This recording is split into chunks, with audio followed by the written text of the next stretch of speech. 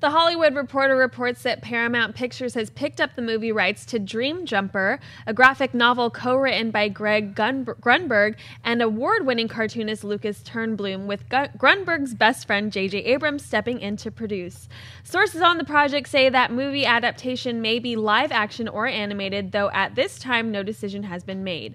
Abrams will produce through his Bad Robot production company, though no writer has been attached as of this time.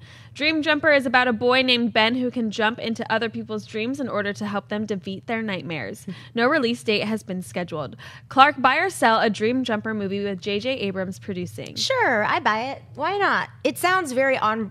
It sounds so awful, but it sounds on brand for JJ Abrams. It's kind of right up his alley. He seems to be the guy with the Midas touch when it comes to producing and creating franchises or relaunching franchises, and it sounds like a sweet movie. Plus, I love the idea of getting into nightmares, and especially with kids. I'm assuming that this is going to be a movie aimed at children or maybe early preteens. Right. So, you know, that sounds great, and I can't wait to see these creatures. So I'll buy, or I give it a thumbs up. I forget what we're doing. Yeah, we're buy or sell. We're buying it. Selling it. I give it 5 shots. Yeah.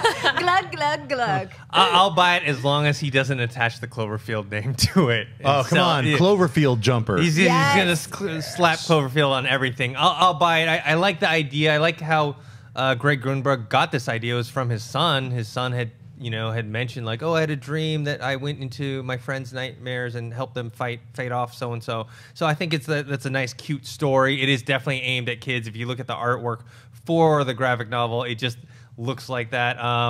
I don't know if JJ will actually direct it, though. It just seems not, I don't know, a little more kiddish than what he's used to doing. So he's helping out his buddy producing it, and it wouldn't have gotten made, I don't think, without his help. Schnepp?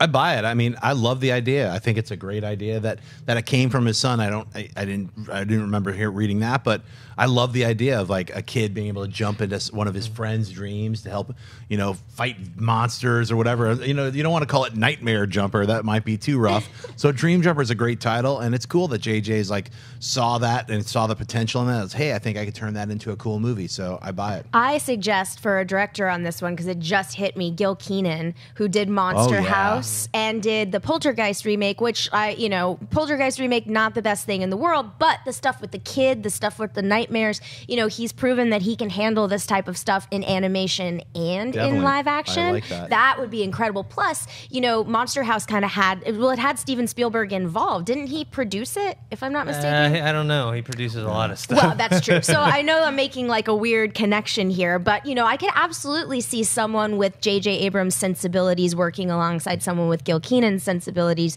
and making something really cool. So Hollywood, Gil Kenan, let's have him do this, please. Thank you.